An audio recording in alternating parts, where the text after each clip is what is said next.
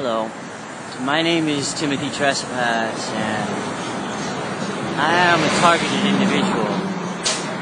I'm also standing in the sun, so I cannot see what I look like on this camera, nor do I know if my face is in the frame, but I'm going to try it anyway. It's finally a beautiful day here in New York, and after 3 or 4 days of whatever kind of torture this is, electromagnetic stimulation by frequency of the stuff they put inside of me, quantum dots, Morgellons, I don't know, whatever it is, they turn it on, it goes in my head, 24 hours, 7 days, 365. It goes up and down, makes me sick, makes me puke, makes me anxious, makes me nervous, gives me fear, diarrhea, you name it. You go through the whole gamut of crap with this thing, because all they got to do is change the information they're feeding you. And when they've drugged you with crazy drugs and run you around and tried to scare the shit out of you for a year or 2 or 3 or 4, and they record all of that, and they can play it back to you. It's your emotional state being vibrated back to your own nervous system. And of course your brain entrains to your own emotional brain state and body state, The heart gives off a lot of power. Something like 10, 12 meters away, you can measure the power of the RF output of the heart. And that's not including the scalar and biophotonic emissions that the genetics give off. Anyway, let's see if I can tell this story quick in 7 minutes or less. Petra and I lived in another room we were renting from some nice people who asked us to move out so their daughter could move back in because of relationship problems. They were very nice. They gave us a couple of months rent-free to get enough money to find a place and move. They were very kind, very good people. God bless them. Thank you. We were anxious to get out of there because we felt bad we were taking advantage of these people. We didn't want to take advantage of them. So we found a place a few blocks away, and Rosa and Segundo and their daughter were very happy to meet us and welcomed us into their family and kissed our hand, and we made each other food and tutored their daughter in her schoolwork, and then everything was fine, and then about 3 months, not everything. Petra had spent 2 months, 3 months washing every single thing we owned so that we wouldn't bring any of those flitty, jumpy, Morgellons, biting, fiber, bug, creature stuff, whatever it is, with us, as we didn't want to give it to anyone else. When we moved in, 2 weeks or a week after we moved in, as soon as we set up the bed and got things unpacked a little, somebody came and gave us a little present. And we were suddenly infested again with little jumpy, bumpy, flighty, bitey, flitty things that would change color. And, we had to, Petra, I was too sick to do it. I couldn't deal with it. And she washed everything again, the walls, the floor, the ceiling, every day, wiping it with oil and detergents. Okay, so finally this thing went away. Then a few months into this thing, we had a little bit of calm time, a little bit of enjoyment, relaxation, and for the place we paid money for. Then, at the time, we didn't know it, but the owner of the building, whose name I can't recall at this moment, got his work permit. Messed up. Always looking for shoes for Petra because they always get destroyed.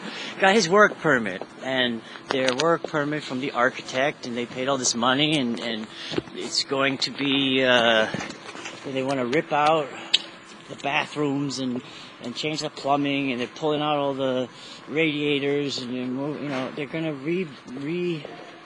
redo everything. And that's because neighborhood is gentrifying so quickly, and whatever.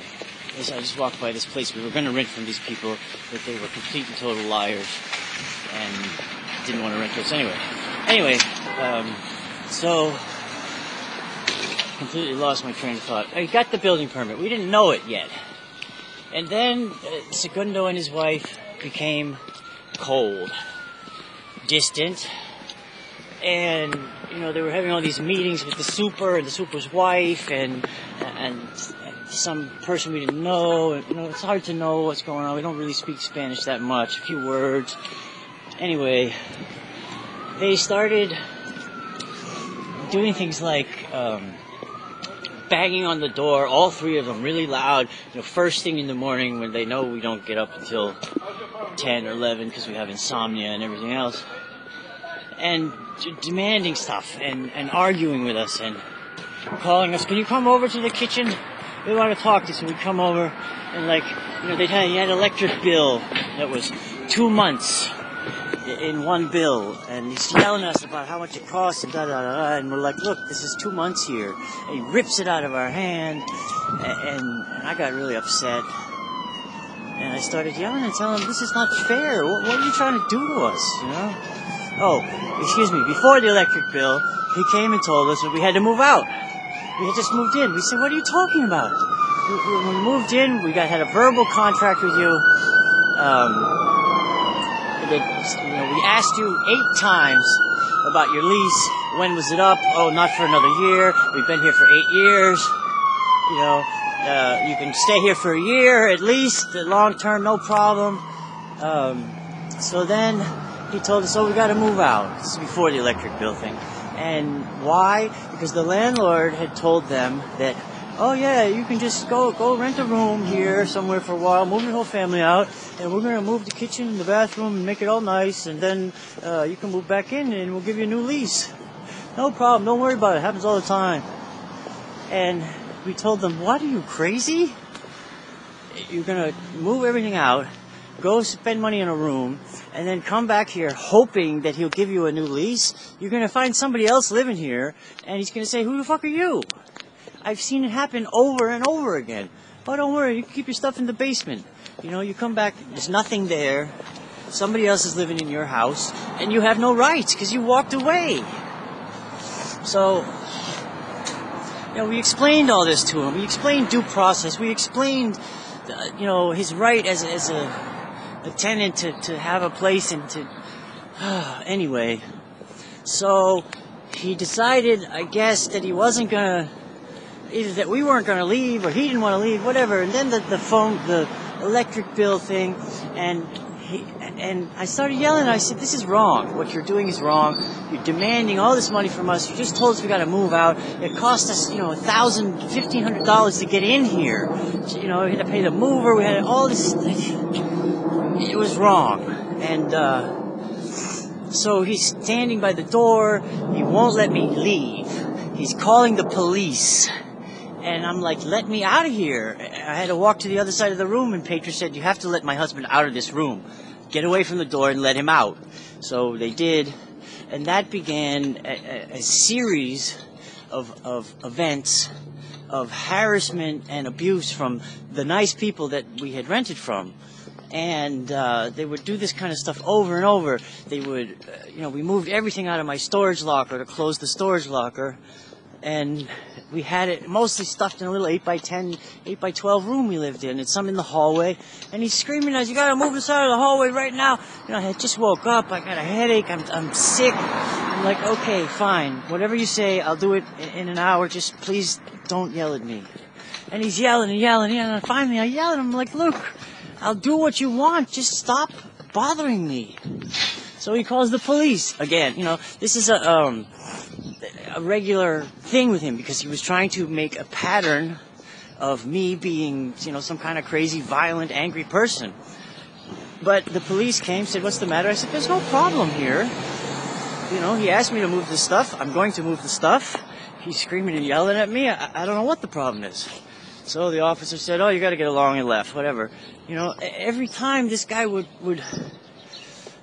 So this went on over and over again.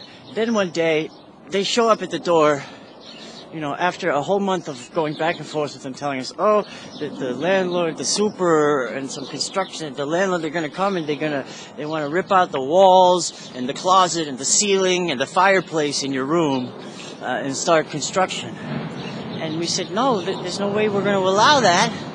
We're renting this room. We've paid you for it. And we have the right to peaceable enjoyment of it.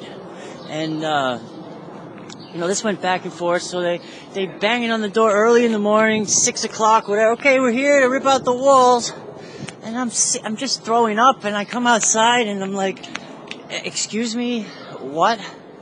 I'm not sure I understand you. And we're going to rip out the walls. I said, okay, no, I'm sorry, but you can't. And I closed the door. And, so they're all yelling and screaming, and, oh, we're going to get you out, we're going to do this, we're going to blah, blah, blah. And, you know, throw all your stuff in the street, and, you know, all of this crap. So we're talking to the super, we're like, look, what are you doing? You can't just, you know, constructively evict us. It's illegal. And we're not going to stand for it if we can help it. And he's like nodding his head, and we're like, you know, trying to talk to him like a human being and find some common ground that, you know, we're both trying to live our lives, and we understand he has a job, but, you know, there's a process to this. You know, it's cost us thousands of dollars to get in here, and we've had nothing but trauma and abuse. And, you know, they're taking advantage of the fact, exploiting the fact that I'm disabled. You know, that's discriminatory, it's harassment, and it's criminal. So anyway, the landlord, the super's telling me, oh, the landlord's coming, the building owner is coming, don't worry.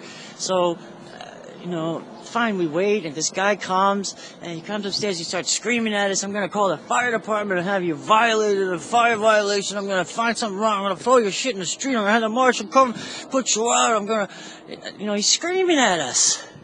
Of course, I didn't think to get my video camera because I'm like in shock. And you know, we follow him downstairs, and we're like, you know, can't you be a reasonable person? Isn't there some way we can work this out to both of our benefit? You know, and he's like, no, everything's gonna change. I'm gonna get you out of here, and he drives off. And he's not even the landlord. This is the guy that works for the landlord. Now this landlord guy, I don't know what his deal is. He's got rent controlled and rent stabilized people living in these apartments, and he's not reporting it properly to the city, and he's, you know, claiming that they're exempt when they're not. He's claiming that the rent is higher than it was. He's claiming all this stuff. He's this guy who bought the building, sold it to himself for $10 in valuable consideration, then sold it to himself again through 3 companies, for whatever reason, to change the balance on the books and not pay so much taxes or whatever. You know, is it legal? Yes, it's legal. Is it, you know, ethical? Is it, well, you know, accounting, that's what accounting does. You know, put an entry over here, balance an entry over there. It's all bookkeeping, and what's on paper is not what's really going on anymore. You know, so he's playing these, I don't know, fast and loose. And we go to the Department of Housing and Preservation, and we ask for the printout that's supposed to be the registration of the thing, and rent control, rent stabilized, and then suddenly exempt after $1,500 when the thing is really $2,000 that it has to reach before it goes. Anyway,